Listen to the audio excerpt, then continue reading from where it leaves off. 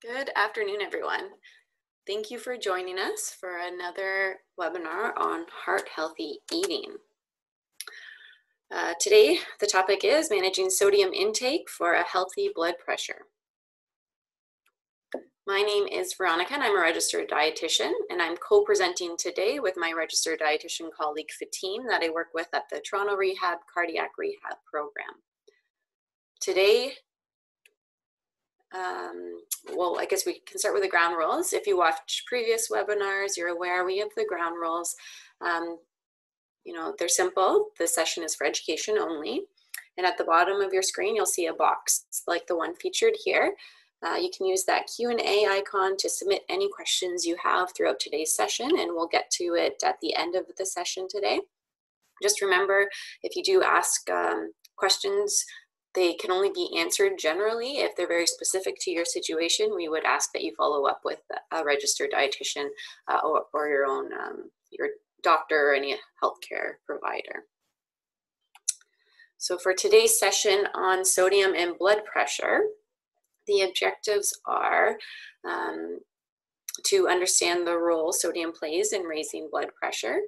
We'll recognize the hidden food sources of sodium in our food system, and hopefully you will leave today knowing what foods to include, and that will help to manage your blood pressure. So not only trying to reduce our sodium, but we'll also talk about other foods to include. Great. So I usually start this presentation off by asking the audience, what is blood pressure measuring? So I'll ask you to think about that for a second. Do you know what it's measuring? Blood pressure measures the force applied to artery walls. So the definition of a high blood pressure is that the heart uses more force than usual to pump blood through the blood vessels, therefore putting more stress on the heart. We get the two numbers for our blood pressure reading because the top number of the blood pressure, which is called the systolic number, is the force applied to the heart when your heart is contracting. And the bottom number is called the diastolic number. And that number is the force applied to arteries when your heart's relaxing, which is why you typically see a lower number at the bottom. Now let's put it into context about how sodium affects your blood pressure. Usually when we eat a high sodium or high salt meal, what happens? We get thirsty. We drink water. Our bodies are smart. They ask for more water to dilute the sodium that you had in the meal in order to keep your serum sodium in target. But as a result, the pressure of the artery walls increases, which puts stress on the heart, making it work harder. Therefore, our goal is to decrease the amount of force and pressure on the arteries. Making sure we don't eat excessive sodium is a really good way to manage this. And does anyone know what the target blood pressure should be? The target for individuals living with heart disease is around 140/90 or under. And if you're living with diabetes and heart disease, it's a little bit of a stricter recommendation, and it's the target is suggested to be 130/80 or less in order to prevent damage to not only the heart, but also the kidneys.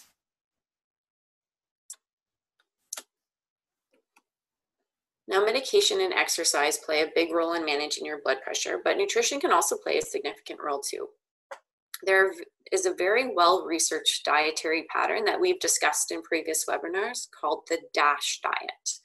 Now, DASH stands for Dietary Approaches to Stop Hypertension. The first study happened in the 90s, and they took about 500 people. They split them into two groups. One group ate the typical standard American diet, and the other group ate this DASH diet. And what the research showed was that the group that ate the DASH diet, their blood pressure improved within a couple weeks. It actually reduced the systolic blood pressure by 11 points and the diastolic number, so that's the bottom number, by about 7 points, which is pretty significant. In fact, it's almost as good as some blood pressure lowering medications on the market. So we're familiar that sodium increases our blood pressure, and this DASH dietary pattern is a lower sodium eating pattern because it includes a lot of whole foods that are naturally low in sodium, which helps keep the sodium in check. But the other thing with this dietary pattern is that it focuses on increasing other foods like vegetables, fruits, low-fat dairy, legumes, nuts and seeds. And these foods actually increase some minerals. And the minerals are potassium, magnesium, and calcium. And these minerals have been shown to help further improve our blood pressure regulation. So to improve our blood pressure, we not only want to reduce the sodium intake, but we also want to increase our intake from foods, from plants, in order to meet our needs of those minerals, potassium, magnesium, and calcium. And if you look at the foods on the screen here, you'll notice that they're similar to the foods we have been recommending in the Mediterranean dietary pattern as well. So now we know it's important to reduce our sodium intake, but by how much?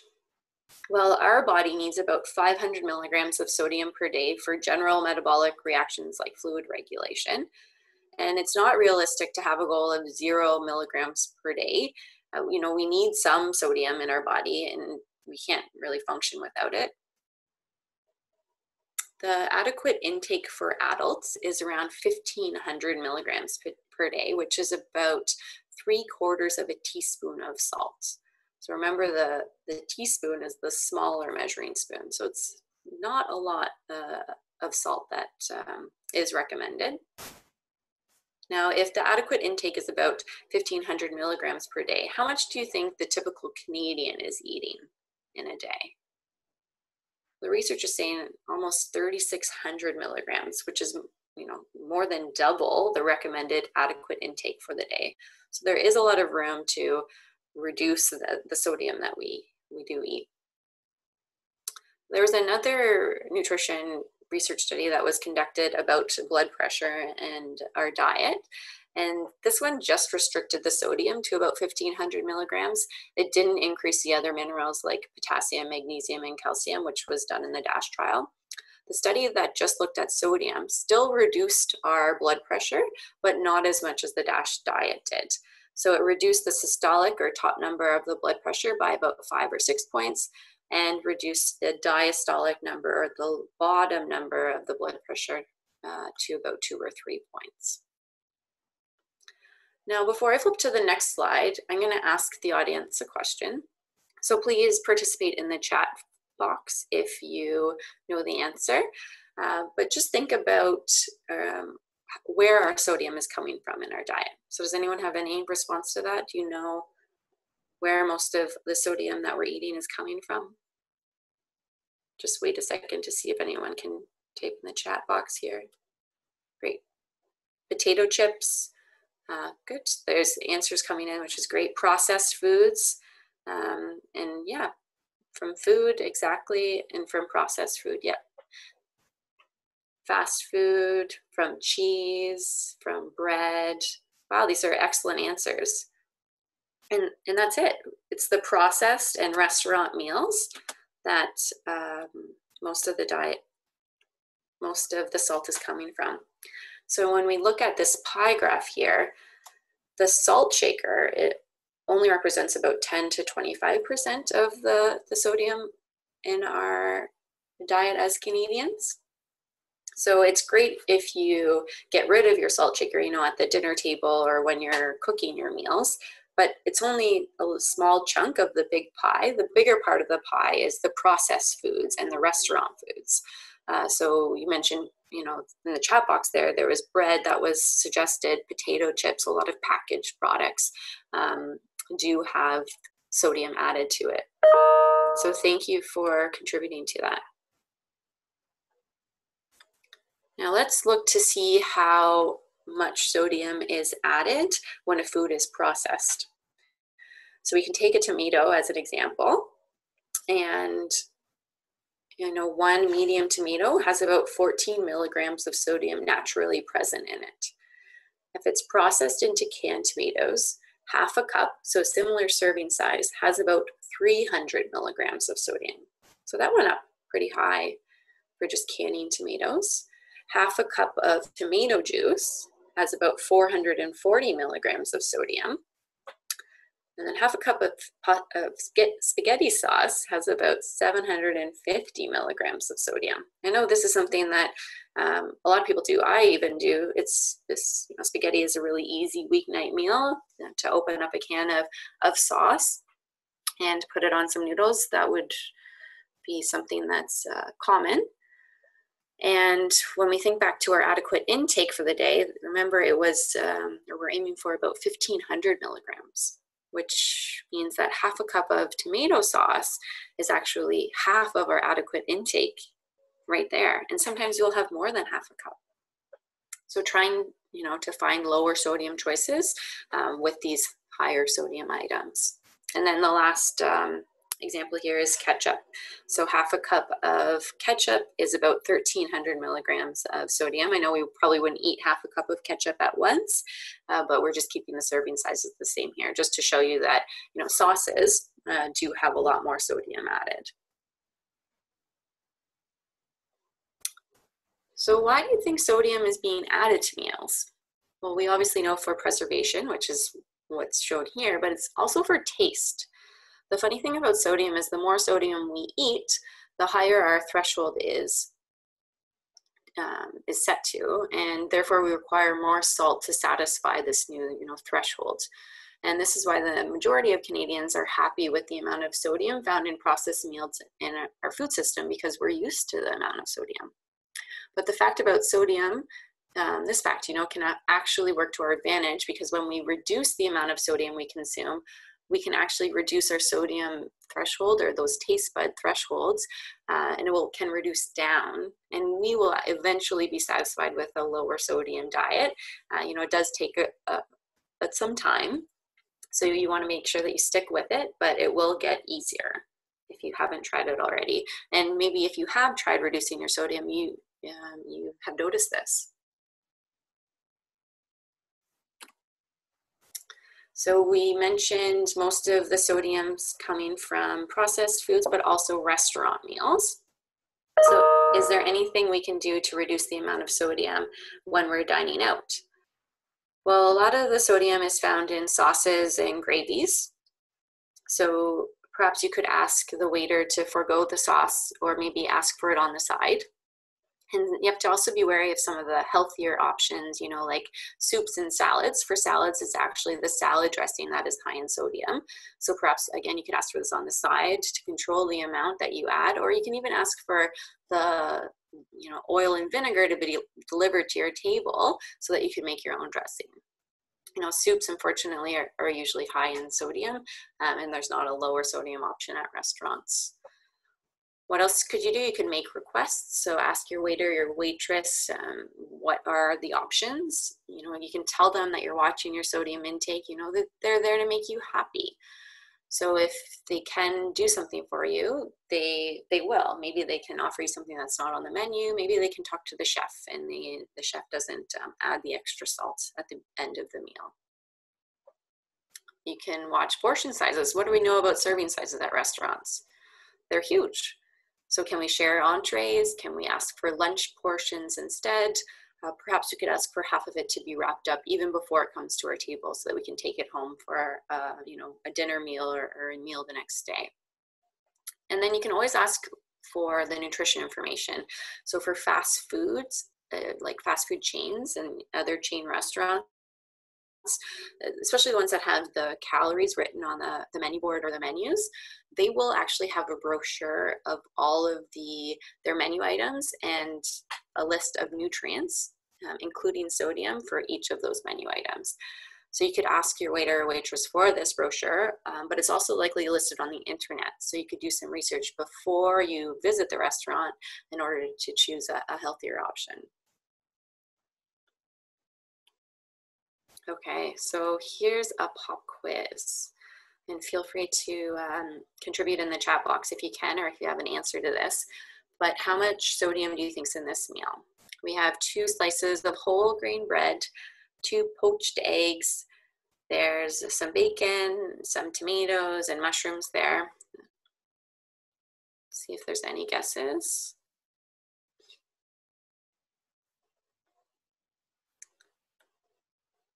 There's a guess of 1,000 milligrams, another guess of 2,000 milligrams, another one of 1,800, 1,500. Awesome. So let's see. It's 1,100 milligrams. So you think it's a pretty healthy meal when you're ordering, breakfast out. You're choosing whole grain bread, poached eggs, but this is actually 75% of our daily sodium intake in just one meal.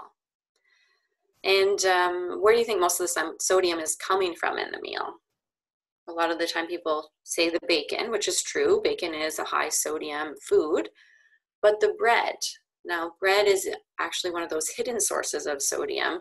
One slice of bread could have, 200 to 300 milligrams of sodium just in one slice.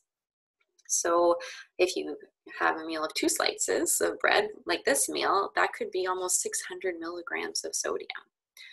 So it's something to try to just pay attention or increase your awareness that when you are eating bread, check the nutrition facts label and see if it's a low sodium bread. If not, then perhaps it's something to look for when you're at the grocery store next. So we have a second quiz question.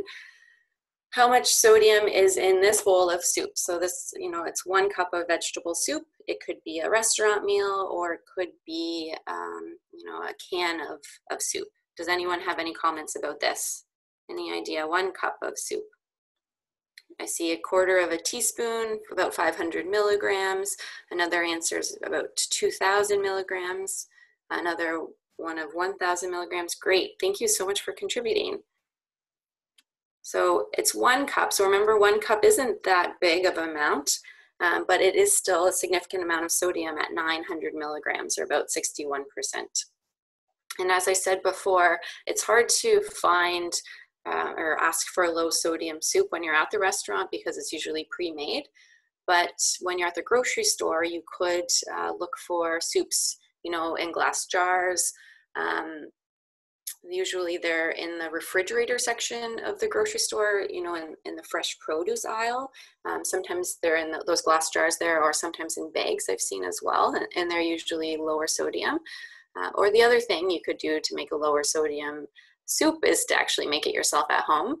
And we have a fantastic minestrone soup recipe actually on our website, Cardiac College. So if you haven't checked that out, I do recommend it. It's with a Longo chef. So it does, it's pretty tasty. And then the last quiz question we have here is 2.5 dill pickles. So how much sodium do you think's in 2.5 dill pickles? 12. So some answers are coming in: 500 milligrams, 700 milligrams, 850, 850. Great, good answers. But guess what? 2.5 dill pickles is actually 1,500 milligrams. So that's 100% of your daily intake, if you can believe it. I'm not trying to scare you to say, you can never have pickles again, but it's just, again, to increase your awareness that this is a higher sodium choice. And maybe if you're craving pickles, have 1 pickle, enjoy it, and then watch your sodium intake for the rest of the meals, your meals for the day. On the slide here is just some other foods that are higher sodium. So that includes, olives, like pickles, they're in a brine, so they're higher sodium options. We talked about bread, so the bagels here, so it's not just sliced bread, but bagels or other pastries. We talked about ketchup, so sauces are down at the bottom. And we spoke about soups as well as soy sauce. So think about soy sauce. 1 tablespoon of soy sauce is about 1,000 milligrams of sodium. There is a lower sodium version of soy sauce, but again, 1 tablespoon, 660 milligrams of sodium.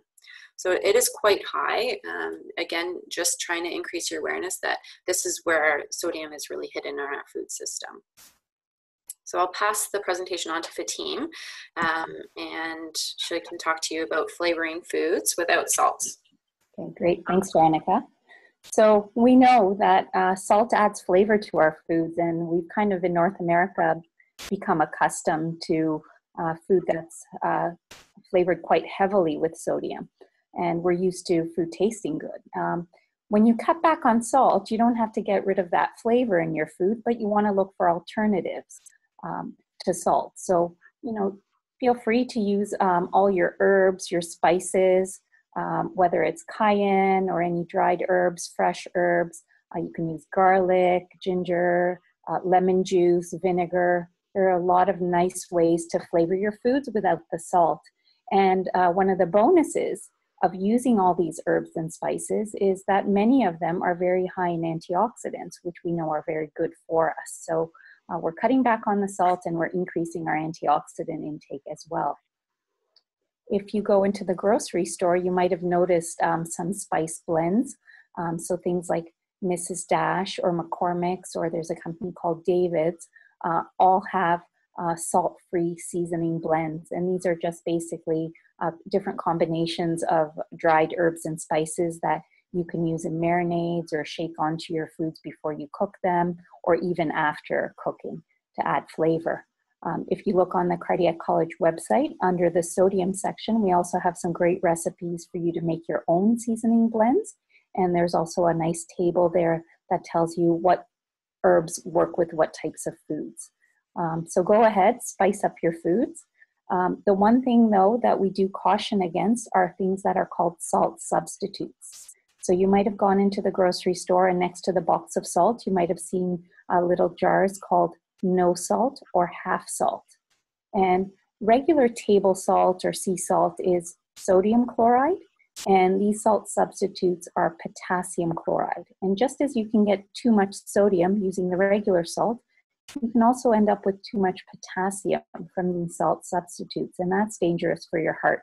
So try to avoid those substitutes, but use lots of different herbs, spices, garlic, lemon, different ways to flavor your foods. Now, if we look at labels, and we did give a talk on label reading a few weeks ago, but just to summarize what to look for in terms of sodium.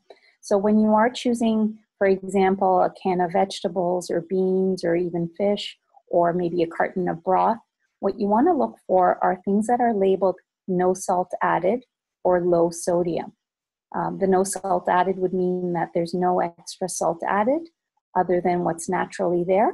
And then the low sodium would mean no more than 140 milligrams of sodium per serving, so quite low. If you're looking at the nutrition facts panel, and I know there was a question that came up about converting grams to percentages. Well, if you look on your package under sodium, you'll see sodium listed as milligrams, but you'll also see that percent daily value or percent DV. And for sodium, you try to look for foods that are 5% or less daily value. So for most of the things you're eating, if you keep to less than 5% over the course of the day, you'll still be under that 1,500 milligram target.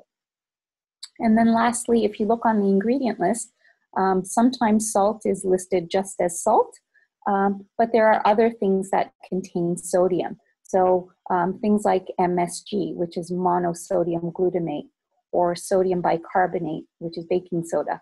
Those might not have as much sodium as your regular salt, but they do still contribute to that total sodium in the product. So if you see that word sodium in the first few ingredients, that's a hint that this product is probably high in sodium. So I know we're in a strange situation right now with COVID-19. A lot of us are not grocery shopping the same way that we usually do. You might not have access to a lot of low sodium products. Oftentimes in the grocery store, there's less selection. And if you do end up with, say, a can of regular beans or chickpeas or canned fish that has the salt in it, what you can do is drain off all the liquid and then give it a quick rinse under cold running water.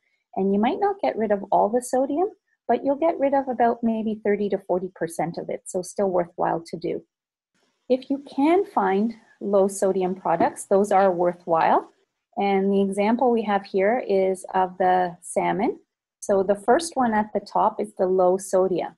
And if you take a look and look at the ingredient list first, you'll notice that there's only one ingredient. It's just wild red sockeye.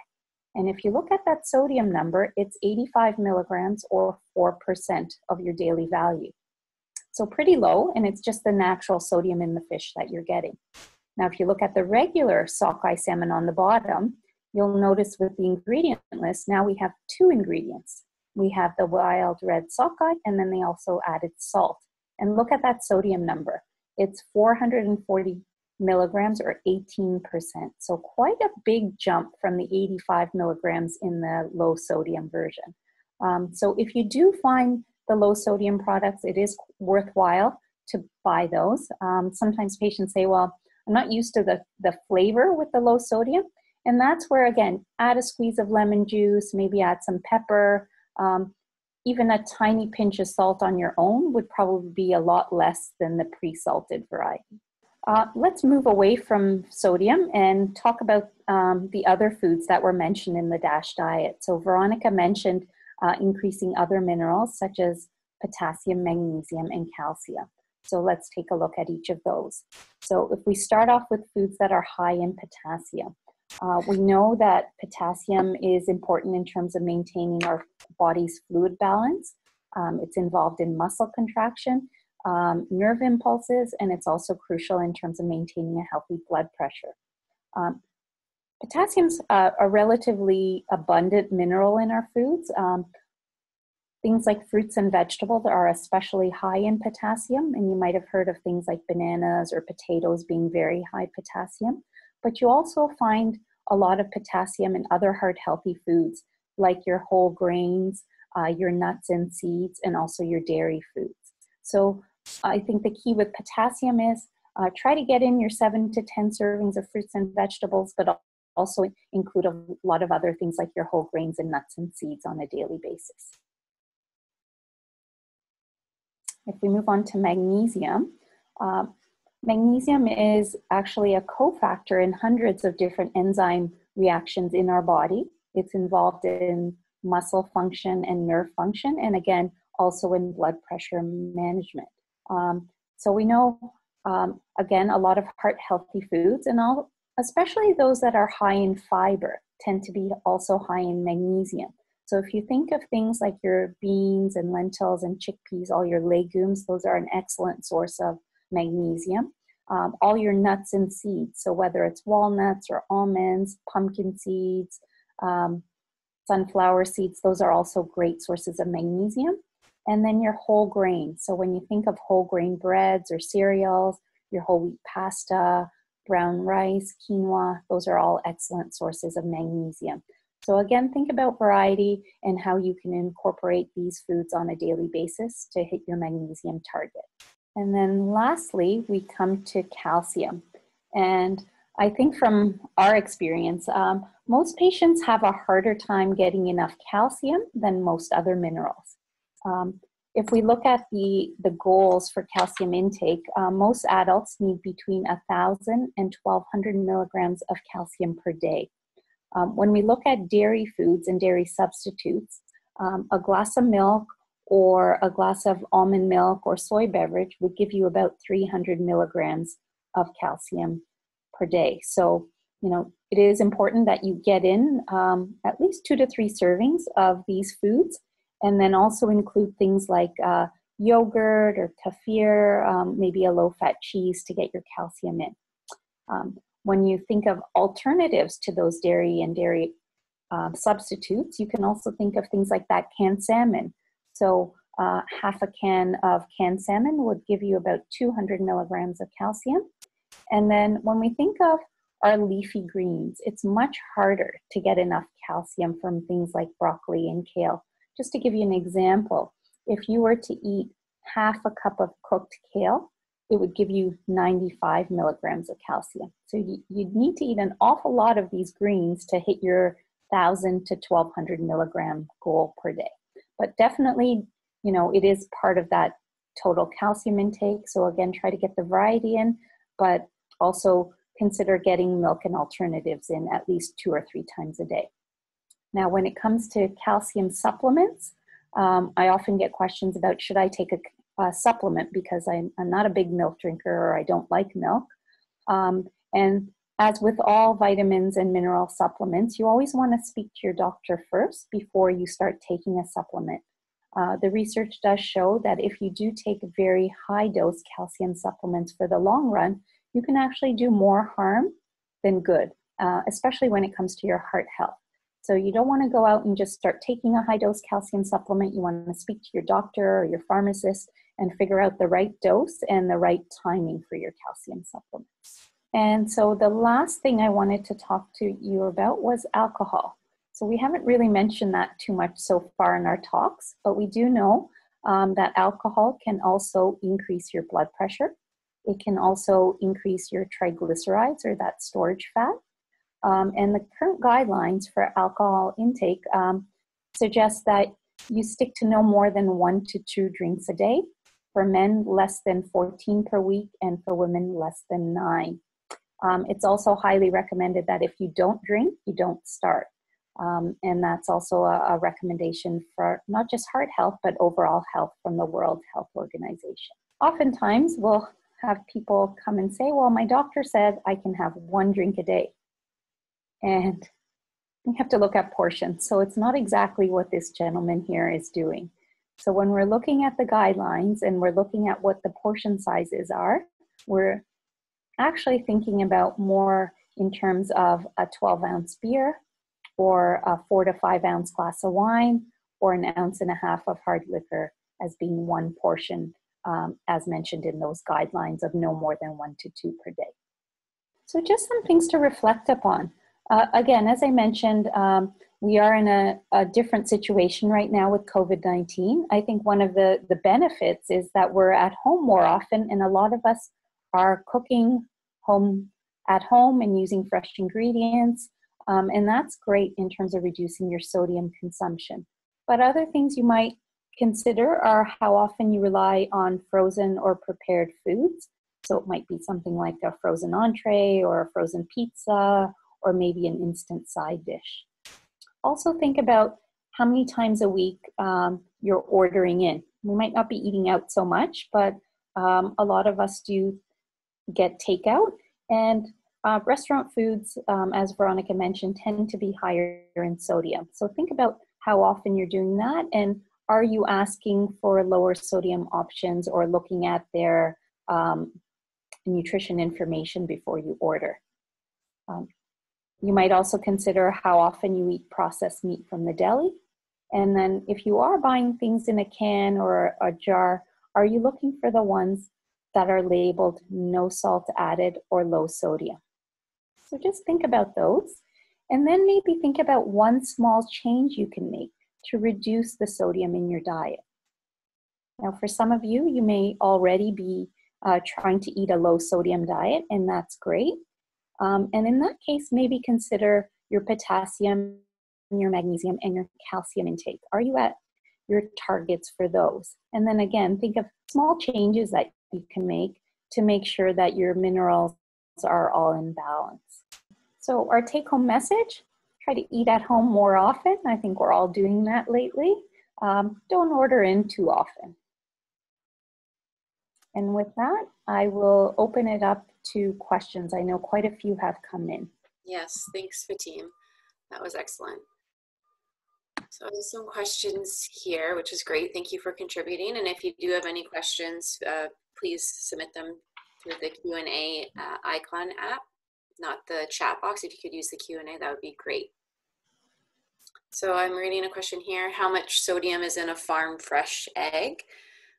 Truthfully, I don't know exactly how much sodium is in an egg off the top of my head. I'd like to say it's around 80 to 100 milligrams. But when you think of, whole foods, the ones that we recommend, a lot of plant foods, and whole foods is an egg, or I guess egg is considered a whole food. Generally, these foods will have sodium naturally present in it, but they're very, they're in low amounts, like I said, around 80 to 100 milligrams. So they don't contribute excessively to your sodium intake for the day. So when you're thinking about whole foods, don't worry too much about them. It's more of the packaged, processed foods that you want to pay attention to. And those are the foods that actually have that nutrition facts panel on it that you can read and find where sodium is and how much sodium is in there, and look for that percent daily value that Fatim was talking about. Great. So there's another great question that came in. What's the difference between sea salt and regular salt? And that's an excellent question. So I think the type of salt you choose is a personal preference. But when it comes to sodium, when you look at the amount of sodium in sea salt versus regular salt or kosher salt, they're actually all pretty similar. And a teaspoon of salt, any type, is roughly 2,300 milligrams of sodium. So not too much difference between the different types of salt. You might have a preference in terms of the taste of one type of salt over the other, and if you're going to use less of it, and that's great, but sodium-wise, they're all pretty equal. Awesome, thanks, Fatim. Another question here is about the 1500 milligram recommendation. Question says, is it recommended for everyone, such as a non-cardiac person or someone with good blood pressure? And the 1500 milligrams of sodium, that adequate intake number, is actually for the whole, Canadian population. As you heard me say, as Canadians, we're consuming around 3,600 milligrams a day. And so we are, excessively eating sodium. So it is something that we are encouraging, everyone to watch how much sodium, and the adequate intake is a number that's from something called our daily reference intakes, or DRIs. So it's, measuring all of Canadians, not just individuals living with cardiac conditions. They're saying that the upper limit, or the most sodium anyone needs in a day, is actually around 2,300 milligrams. So that would be the maximum. But this 1,500 milligram that they're recommending is ideal for everybody. So I hope that helps. Okay. So the question here is, monosodium glutamate, or MSG, better than sodium? So as I mentioned, MSG still contains that sodium. Just to compare, MSG is about 12% sodium, whereas your regular table salt would be about 40% sodium. So it is a bit lower, but it is still part of that sodium intake. And so I think, again, if you're having, it depends on the quantity. If you're having too much of it, it could be just the same as having the salt. There are also certain people who are more sensitive to MSG, and it can trigger things like headaches or migraines. But I think you want to look at that big picture and maybe think of that 1,500 milligrams as your budget per day, and then sort of try to balance it out with the salt and other things that contain sodium in your diet. Great.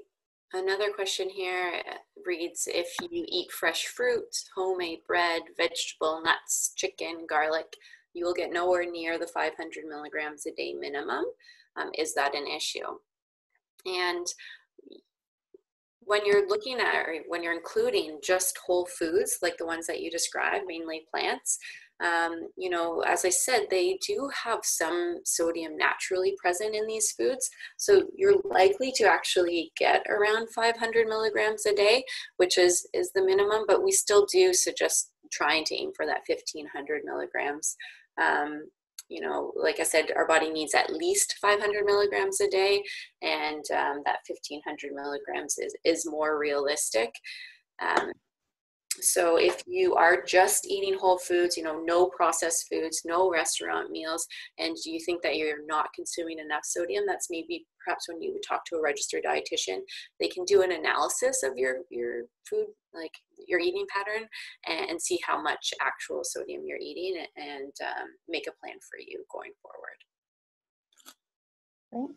So a question came in, is taking a daily magnesium supplement a good idea? So again, with any type of vitamin, mineral supplements, you always want to consult with your healthcare provider before you start one. And I think as dietitians, Veronica and I tend to recommend food over supplements. So try to get your nutrients mostly from your food rather than relying on supplements. So, with the magnesium, can you get in, a handful of nuts and seeds every day, or start your day with a whole grain bread or cereal? Maybe incorporate those legumes, those beans, lentils, and chickpeas a few times a week. That would be enough to give your body adequate magnesium. Now, if you do have dietary restrictions or other conditions and your magnesium levels are low, you want to speak to your doctor before you take a supplement. Great. Another question about what causes white coat hypertension.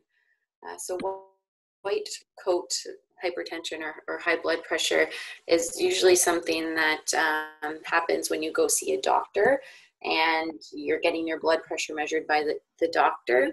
Sometimes they have, or you have a higher blood pressure reading at that time, because sometimes people appear more anxious or worried when they're getting their blood pressure measured, or even just going to the doctor, you have more anxiety at that time. And those things, anxiety and stress, can actually increase your blood pressure. So that's why it's called white coat hypertension, because you're seeing a doctor who's usually wearing a white coat. If you think that that's happening to you, that's something definitely to talk to your doctor about, and getting a blood pressure measuring device that you can be at home measuring your blood pressure throughout the day to see how high or low it goes. Okay, so there's a question here. You're only, eating at a buffet, or knowing that you're going to eat high sodium foods and it's only a couple of times a year, I would just say enjoy it. If you're at the buffet, you might also want to make sure you include a lot of those fruits and vegetables, just to try to get in some of the other nutrients as well. But, it's all about balance and the big picture overall, sort of what you're averaging. So if on most days you're on target, that's great. Once in a while, I think we all tend to overdo things. As long as it's not too often, I think twice a year is more than reasonable. Awesome. Thank you, Fatim. So I think that's it. We answered most of the questions, but I think there's 4 or 5 that we didn't get to. We'll write a response and post it on the website for you to review. So thank you, everyone, for joining today and for contributing to those questions. They were awesome. Tomorrow's session is actually a walk and talk with Rob. So it's a new format that we're going to try for the June sessions. It will occur every Tuesday and Thursday. It's going to be a 30-minute exercise session, which includes stretching, aerobic exercise, as well as 2 to 3 resistance exercises. So hope that you can tune in and enjoy that. There is also our Women with Heart online series. It's going to be with Lauren. That's going to be next Tuesday. Lauren's one of our cardiac rehab supervisors, and she's going to take you through an exercise, a live exercise session as well. So we hope you can attend those too. And we will be here again next Wednesday to talk about all things nutrition and heart. But thank you again for joining us today. Thank you for your questions. Thanks, Veronica, and thanks everyone for joining in.